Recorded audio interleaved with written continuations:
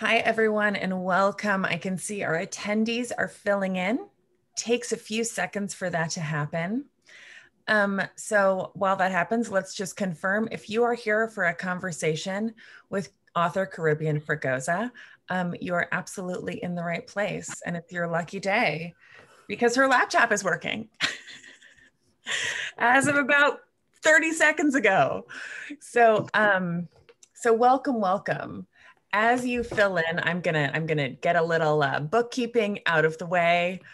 Thank you for joining us at Alta Live, our digital event series. Here we do it, Alta Journal. I'm Beth Spotswood, Alta's digital editor, and I am very excited to welcome author of Eat the Mouth That Feeds You, Carribean Fragoza. Carribean will read some of her work for us today. And then she'll be in conversation with Zyzzyva's Oscar Villalon.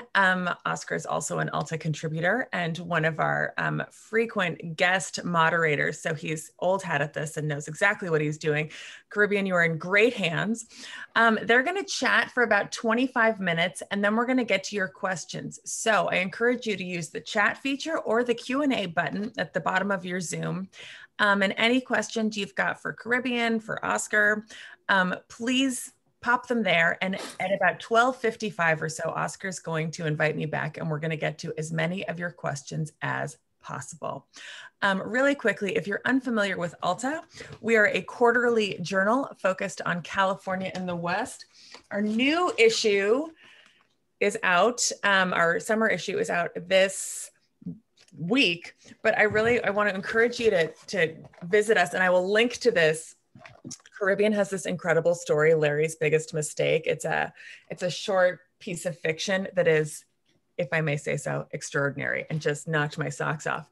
So if you've registered for this event, I've got your email address. I'm going to shoot you links to this story, how to buy Carribean's book, how to read Oscar's work, and anything else they talk about, as well as a video of this event, which is being recorded. So again, please don't hesitate to ask questions. We're going to get to as many of them as possible. And with that, I'm going to get out of the way and turn it over to Oscar. Thank you, Beth. Thank you, everyone, for coming out and seeing this conversation between myself and Carribean Fragoza about her singular story collection, Eat the Mouth That Feeds You. Before we get into our talk, though, I'd ask Carribean if she wouldn't mind reading a little bit from one of the stories in the collection. And after she does that, then we'll jump into conversation. Carribean, how does that sound? Yeah, it sounds good. Can you hear me, Oscar? I can. Okay, so we're good with volume? Mm-hmm. Okay, just had to check. So hi, everybody. I'm really excited to be here. We just averted a small crisis, and that's a good thing. Whenever we can survive these little catastrophes, it's a fantastic, miraculous thing. So I'm gonna not talk very much and just get right into it. So I'm gonna be reading from my new book, Eat the Mouth That Feeds You, with City Lights, who I love very, very much. And I'm gonna be reading an excerpt from a short story called Ini Ifati.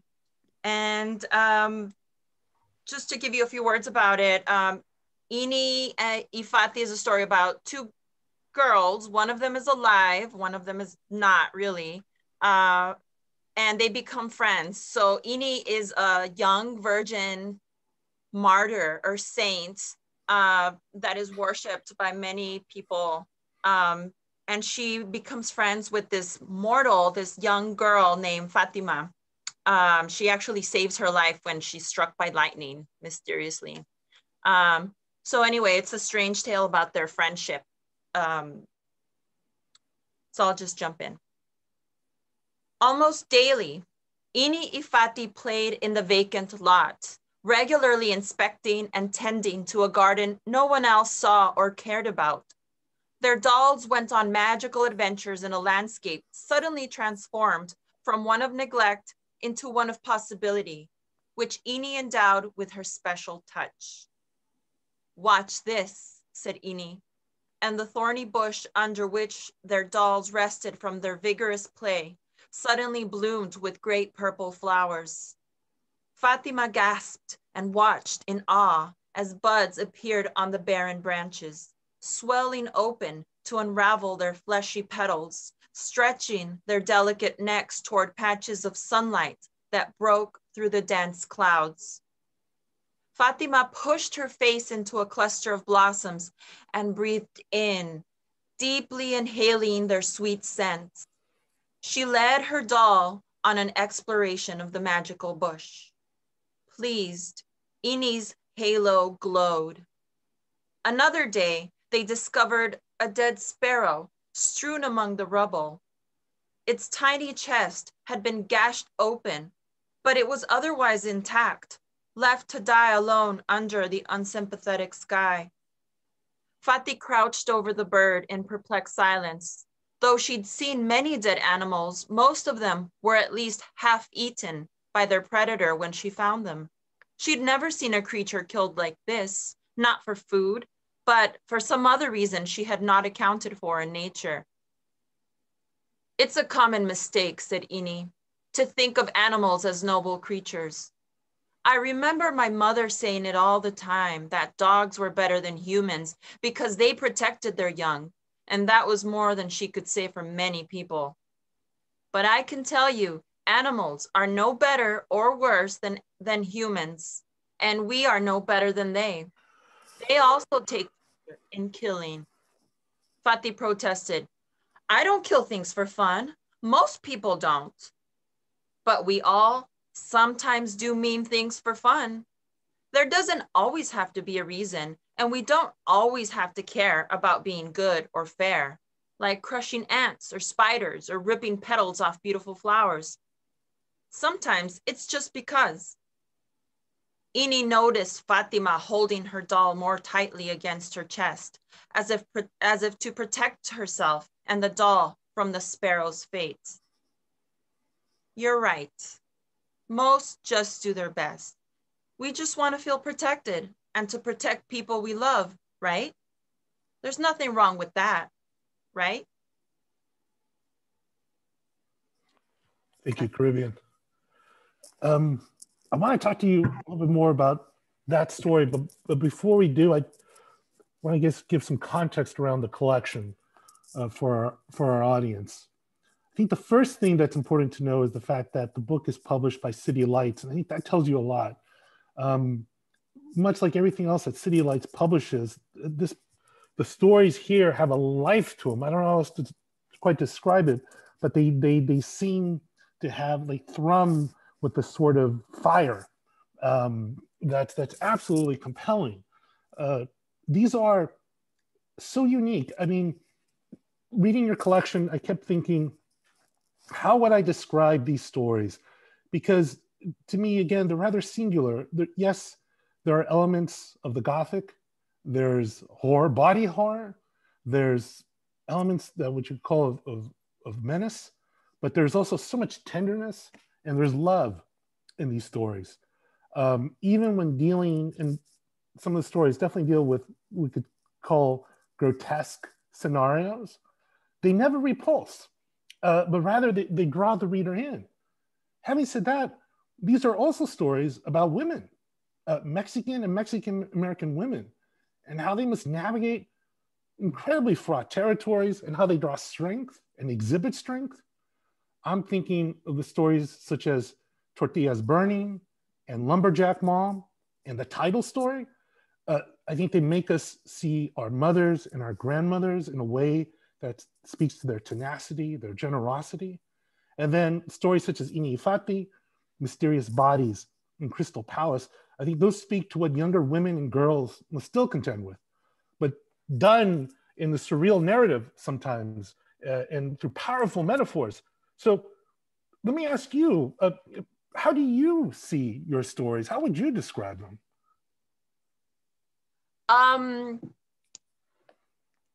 There's many ways to describe them, but immediately I think of that. I always think of my stories and when I'm writing them and living in that world of my stories as like just a reality that's just like 1 or 2 degrees off, not quite where we're at, but just gives us like just some space for the strange to happen. And the strange is always actually not that strange, because it really is stuff that can happen and that does happen in the dimension that we're in right now. So when we talk about like magical things happening, or like, I don't know, grotesque things happening, they're just actually part of the world that we all live in now, right? So like people talk about the body as being grotesque, and it can be perceived in that way, but it's also just a body, you know, when we really talk about like giving birth or menstruation or just any other function of the body, like we can see it as a grotesque thing, but then it's also just like part of life that we deal on a daily basis. And for some cultures, I know in Latin America, like the magical and like the surreal is not like this, ooh, like Halloweeny thing that happens out there, or like in very special occasions. It's like there's miracles and horrific things that happen that can't always been explained, and they happen all the time. Like that's just something that we live with. And being the child of immigrants, like I feel like that's part of just like the way I see the world. Yeah, that's so interesting, because I think that is absolutely reflecting these stories. One of these things, I think all these stories deal with is that death is with us always. It hovers next to us. That in fact, death is not the antithesis of life, but it is part of life. And indeed, hearing you now talk about this, yes, that decay is something that happens. These are not affronts, but rather it's actually part of a natural cycle. You begin young, you grow old if you're lucky, and things happen to you. That these things we're not separated from that. And I think your story does that in such a way that's so elegant. One of the things that always makes me flinch a little is whenever someone tries to do quote unquote magical realism, which is to say when you try to exoticize something.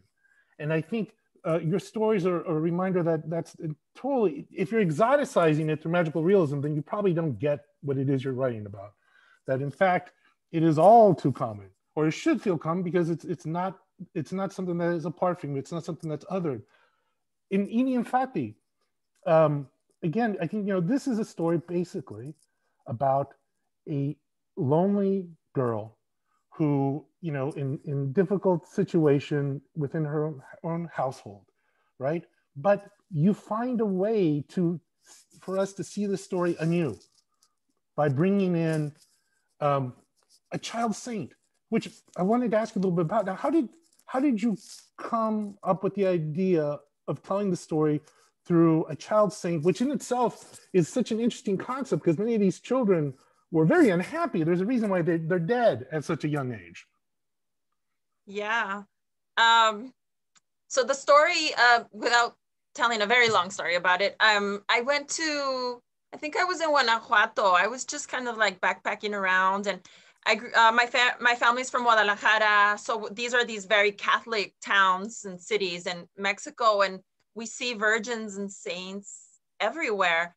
And I forget which little virgin, essentially a child, and there's all these like stories and mythologies about the child saint that gets up in the middle of the night and goes for a walk, and when you wake up in the morning, she's back in her altar, but her shoes are muddy because she was traveling around the town. So these are stories my grandmother would tell me. But once I drew this little virgin saint, and I was just so charmed with her, and I actually started developing a comic book series. It was called The Virgin Vengeance, and it was just about like just vengeance by this little virgin, like inflicted mostly on dudes, like for being jerks in the world. And it was just like, boom, that's what you get, lightning on your head, like just doing these like crazy things. And then I set that aside and let it sit for a long time. And then I eventually developed it into the story. And I just wanted to tell a more intimate story through the experience of Fatima, this one particular little girl, and the tragedies in her life living in an abusive household where the father abuses everybody, especially the mother. And the child martyr really seen herself in this living child because she was essentially murdered by her own father centuries ago. And there's also this child saint or martyr in Guadalajara, and you could actually still see her if you go to the cathedral. Her body is laid in a glass case, and you can go see her scary skin, and sometimes she oozes stuff from her nose. And I do relish in the grotesque. I'm not going to pretend like it's just the same thing. There's kind of a lot of fun in that too. The there's it's to give our readers a sense of the story collection, but there are also stories in here what we would call, let's say, more straight ahead realist. And for example, Vicious Ladies, which I found so fascinating, not only because it was a world I wasn't really quite aware of, which was the sort of like these, party crews where, kids basically pay to get nitrous or get beer, or really bad beer usually. And, but it's also one of the very few stories I've read that captures so well the anxieties of let's say lower middle class Mexican Americans who quote unquote make it. We make it out of your neighborhood. Mm-hmm. Not just in terms, it raises so many questions about identity, about how such people see themselves, but also in terms of what do they owe their neighborhood? What do they owe their peers? I was wondering if you could talk about that a little. Yeah, you definitely, I'm glad you picked up on that anxiety. Yeah, I think that's something that many of us experience, where we come from a neighborhood and we identify strongly with it. At the same time, we want to break away from it and be our own people and have some sort of experience of upward mobility. I mean, that's one of the reasons why our parents came to this country, so we could do better or live a better life. And it's expected that it's supposed to move in that upward direction or progress from one generation to the next. I think that's part of the American dream, but it doesn't work that way. I just think that's such a mythology that we've all bought into, and it's hard to break out of. I mean, we all want a better life for ourselves and our future generations, but how do you do that when so many things are stacked up against us? And in particular for communities of color, I'm from El Monte, South El Monte in the San Gabriel Valley, and there's a lot of working class communities like that where we're taught that education is the way, like that is the key. And if you go get a college degree, like there's no way to fail, like you're gonna make it, you've got the key. Yeah. But then once you got the key, you're like, well, where does this key fit? Like, where am I supposed to go with this? And what doors are the ones that are for me? And upward mobility is just not real. It's just not real for a lot of people, even college educated people. And so I think I really wanted to, I don't know, just kind of crunch through a lot of those, as you say, anxieties in that story. So my character ends up selling NOS and like getting young kids high in a party cruise, something she never wanted to do. You're not supposed to go to college to come back home and be like a gang member or something like that. But shoot, like what else are you supposed to do sometimes? I don't know. Well, yeah, it does raise this question of like, what is authenticity? What does it mean? It's like the varieties of being Mexican American. How is one Mexican American? What does that look like? But it's also true that, you feel in that sort of situation, which Vicious Ladies is so well, of knowing that the rest of the neighborhood also sees you for what you may be. In other words, they know if you're acting superior. They know if you're acting, well, if you're putting on airs. But also with that is sort of sad wisdom of sort of looking in this particular case at the character, at the protagonist, and saying, I mean, what do you really think is going to happen? Like, who do you really think you are? Yeah. Which brings me to the penultimate, the last story in the collection, Me Muero. I was reading the interview you did with the Orange County Register, and in it you said about this wonderful story in which the protagonist is literally, she's dead. She's on the clean concrete of the family's backyard. And in a great line in there, we describe how thankfully it's been swept, it's free of dirt, and there are no insects. It's actually quite comfortable being on this concrete. And leaves her body and starts milling about the house. And some of her relatives can see her and some can't.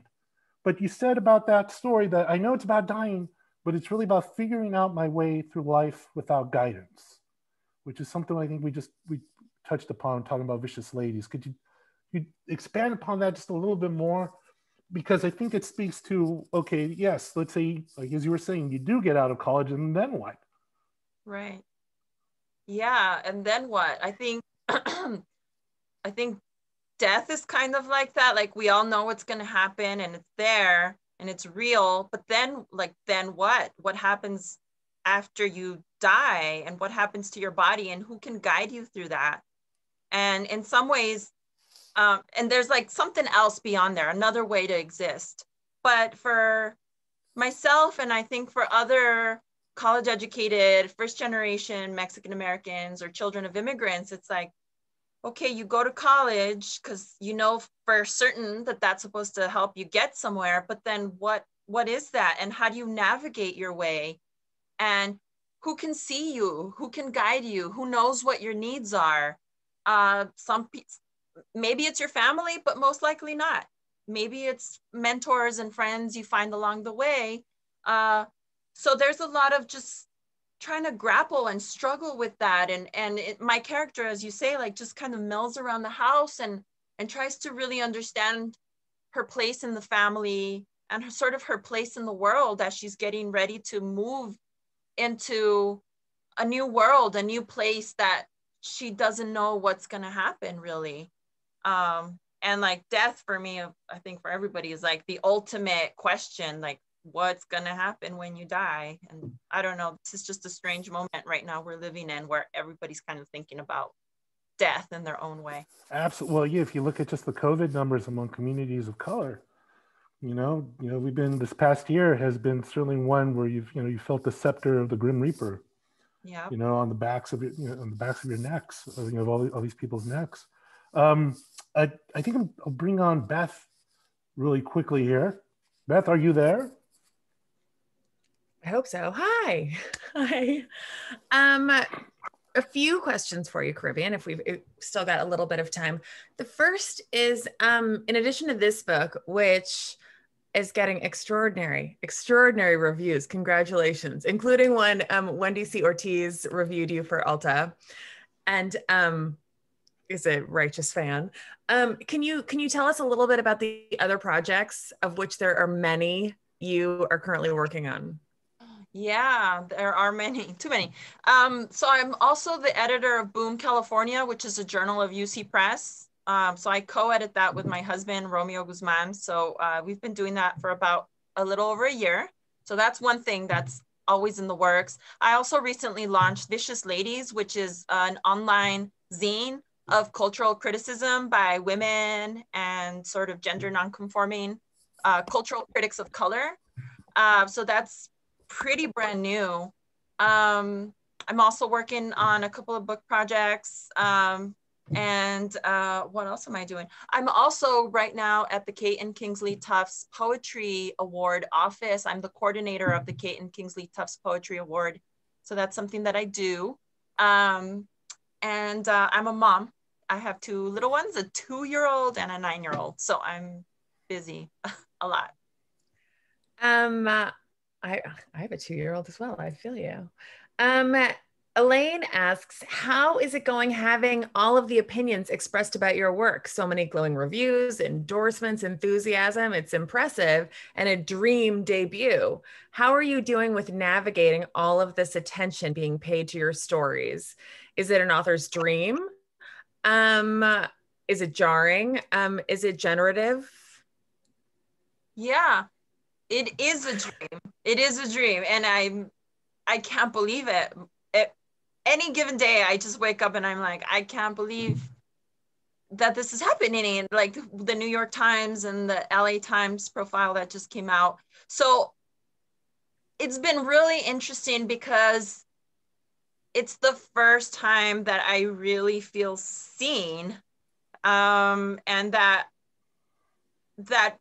people, so many people are giving so much attention and paying, or giving such a close eye to the work. And that is like a unique experience for me, because I usually just kind of go about my lonely day writing. And I'm also a journalist, so I like just try to meet my deadline, punch in the article, file it, and I'm done, and I move on to the next thing, and I don't really think about it. So here I get to sort of linger and think about what other people are saying. And I have to say, it's been like a really awesome learning experience. I mean, every person that has written or talked about my work brings in their own sort of bodies of knowledge about literature, and they bring in things that I hadn't thought of or am not familiar with. And I feel like it's just sort of expanding my view of my own work and maybe things I want to try in the future.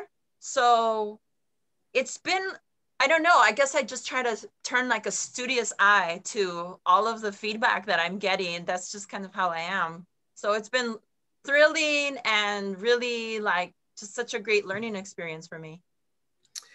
I know Dana asks a question here, and I think it's related to something that you mentioned in the LA Times profile, which, yes, Lisa, we will link to all of these things. I'm writing them down.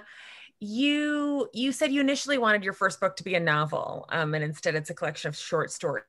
What did you want to do with this collection that might be different than what you could do with a novel? I think this collection, or collections in general, I think for this collection, it allowed me to sort of take a lot of different angles on the ideas that I was thinking about, having to do with women, Mexican American women, immigrant women, the children of immigrants, all the different themes that I deal with in this book. But there's a lot of freedom in being able to jump from one angle to another angle to another angle. There's like space to do that. Whereas in a novel, it's been my experience so far as I've worked on my current novel, it feels like it has to be a lot more focused and contained, and everything has to sort of fit together. Whereas in the collection, there's just more room to move around and a lot more flexibility to take on these different perspectives. Naseem asks, she's interested in the colors of the last story. Typically, we think of death as gray and sort of decaying, but the character here oozes out body parts in a variety of colors and sort of literally explodes with life. Where did those colors in death come from for you? Yeah, I think being Catholic, or having been raised Catholic, like informs so much. I mean, there's just death in all aspects of Catholic culture. And if you just travel to most Catholic churches, especially in Latin America, like they're full of color and vibrant colors everywhere, and gems and gold stolen from places they should not have stolen these things from, and velvets, and just like all these beautiful colors and textures. So I have always associated like just death with all this like plush texture and color and vibrancy. And I also think of, I don't know, I think of those body parts and those fluids coming out of my character as just being, I don't know, just things that are going to be generative to some bacteria or thing in the, I mean, it's going to be life. It's going to feed back into whatever the earth needs. And it's just part of that whole cycle of life. It's not an end. It's just like something that's going to continue and regenerate. All right, well, speaking of that regenerative life, I think we can end with this question that's for both of you. Oscar, it has come to my attention here in the chat that you have a ghost story from your mother. Mm-hmm. That is Can you true. please share that, and can we get Caribbean's reaction to it, please? Oh, it's a long story, basically, but let me boil it down as best as I can. My late mother, who was raised in La Puente. I went, yes. I was, when I was a little kid, I lived in La Puente. I went to, I think it was a Villa Corda Elementary. She, one night, she was asleep in her bedroom that she shared with my aunt, Terry. And she heard a knocking on the door, and it was her aunt who lived with them. And she opened the door and she poked her head in, and she asked my mom if what she wanted for breakfast. Did she want to get up? And she was getting ready because she used to make them, I guess probably because she felt like she was imposing. She made breakfast for everybody every day because she was staying with them. And then she closed the door. And normally that wouldn't be such a big deal, except that at that time, my mom's aunt was actually in Yucatan. So she froze in terror. And then a few minutes later, my aunt's voice comes out from the dark and says, "Marilu, did you see that?" And they both started bawling. They both started crying, which got my grandfather, of course, running into the room, because why are his two teen daughters, bawling in the middle of the night? And then they told them, what they saw, that they saw their aunt. And, my grandfather, I don't know what he made of that. But later that morning, they got a phone call from my aunt's nephew saying, my mom's dead. So, and she died it was a very horrible accident. It was a terrible car accident down in Yucatan. And so, essentially, this is a story like my mother told me. And one of the things that was, I think, the most frightening aspect of that story was not even seeing her dead aunt, but my mom had just got her driver's license. And the first thing she had to do after getting her driver's license is drive my grandfather from La Puente to LAX, which in of itself is just terrifying. If you haven't driven much at all, and I mean, granted, this was, LA traffic wasn't as bad back then. This is the late 60s, but still, that's a schlep. And if you just got your driver's license, my God, can you imagine navigating around there? And then there's no iPhone to get you home. You just got to rely on the Thomas brothers and hope to God you get on the right freeways to get back. So that was, so that was the story. Wow. Yeah, I see people saying that they got goosebumps and I know. Pelitos. I get little tears in the corners of my eyes squeezing out. I think the impulse usually when you hear like a ghost story is to like reciprocate with another story, like, oh yes, something like that happened too, because I've heard these like stories before. And so I don't know, like my reaction is to like tell my own stories and things that I've heard also. So that's sort of my reaction. I think that's one of the beauties of like the horror genre, or like just ghost stories in general. Like they're very like oracular. I don't know. There's just like this tendency to share orally, and then to like almost in a call and response, like to share back something else. Well, Carribean, I would direct this back to your work, because my mother told me that story when I was like 6, and just like recounting the weather. It wasn't a big deal. It's just like, oh, this is what happened. So in other words, it wasn't told to horrify. It was just told as like, this is, people see ghosts. The dead aren't gone. They stick around. And there was a whole other thing. There was an exorcism later too. That's a whole other thing too, because she wouldn't leave. She wouldn't leave. We're gonna do a whole separate Alta Live just on Oscar's family's exorcisms. Yeah, but Caribbean, this is what you do so well in your stories, that this is it ain't no thing. That these stories are common. It's no big, like if I told this, with my cousins in Mexico, like, oh yeah, whatever, so and so did this and so did that, it's like whatever.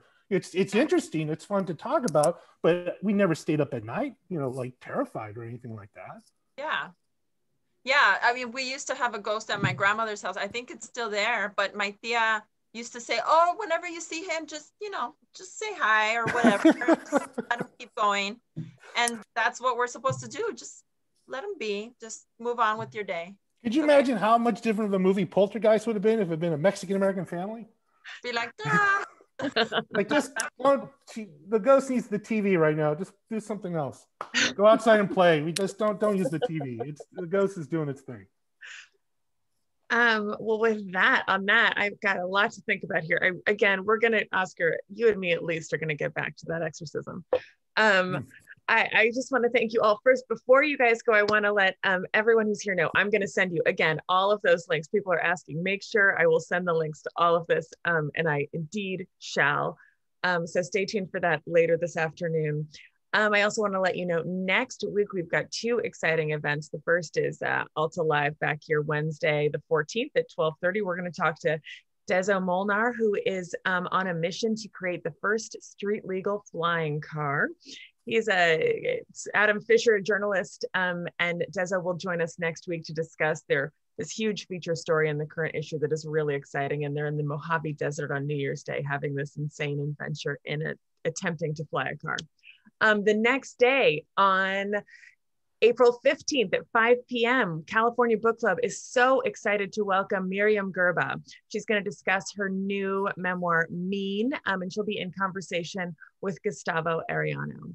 And so both of those events are free. Everyone is more than welcome. We are so excited about all of these events we're doing. So, and we're most grateful to everyone who comes to them. And of course, Oscar and Carribean. What a joy to have both of your work in Alta and get to work a little bit with you both. It's just an absolute pleasure.